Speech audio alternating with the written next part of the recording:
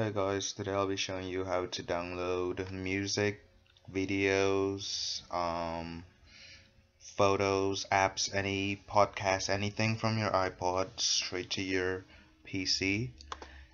Um, like if you're in my predicament, I just got a new laptop, I copyright all my songs, and iTunes do not back up and carry files over.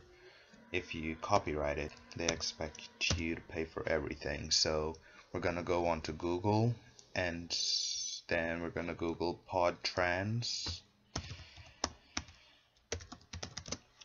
Um,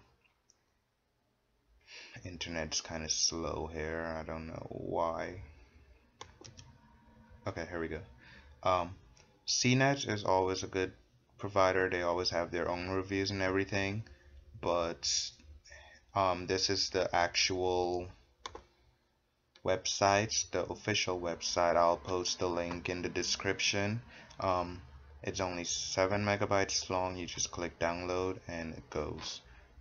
If you're someone that likes to know exactly what you're downloading before you download, I understand that. There's a text specs. As you can see, Windows XP and up, 32, 64-bit, it doesn't matter. And it also has the type of the supported file type, everything. If you're that type of detailed person, you can go right ahead and do your homework. It's 100% free. Here you go. I would advise you to uncheck any adware boxes within that installation. I already have my iPod plugged up. Gonna open it now. It's just like iTunes basically, except you can rip it off your iPod. I know I do have an old iPod and not a touch or anything. You can import and you can export. That's the main thing. I usually import with iTunes, but this is what I'll need to export my stuff. Let's try, where was it? Fight Club. Export. It gives you get to choose where you want your file to be placed exactly. I don't know about you, but I'm pretty organized. I like everything in a certain file.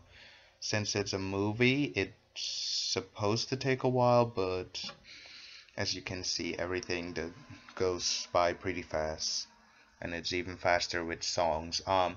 It's free again, and there's no download limit. Like if you go and Google exports iPod stuff, most of them it's just free trials, and they only give you about 100 songs. This is completely free. I exported all 1000 of my songs over. Yes, and yeah, that was fast. It's there already. As you can see, it still remain on my iPod. Yeah, it asks you to like them on Facebook, and I'm not that type, but if you want to help them out, free advertising, customer service, see, it still stays on your iPod and everything. They don't require you to upgrade it, but if you want, you can. Upgrading only gives you about, I think, 2 additional features, so it's not needed. Nothing, no biggie there. Let's go to make sure that it's downloaded properly. Fight Club, there it is. Many times when you transfer stuff over with other software or freeware, I would say, only parts of the movie or parts of the song go. As you can see, this is all 641 megabytes. Everything's up and running, so yeah, that's it.